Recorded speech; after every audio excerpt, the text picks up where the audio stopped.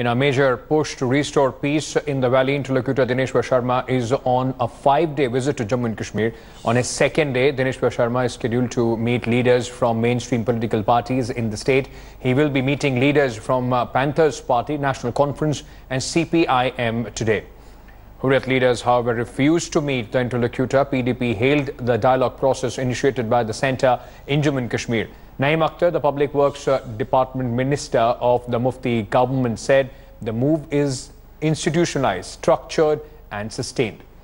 The centre had last month appointed former Intelligence Bureau Director Dineshwar Sharma its special representative for talks with various stakeholders in Kashmir in an effort to ensure peace in the valley. Thanks for watching the video. For more such news and updates, please like, share and subscribe to India Today. Also check out our other great videos from our channel. We know you would love to.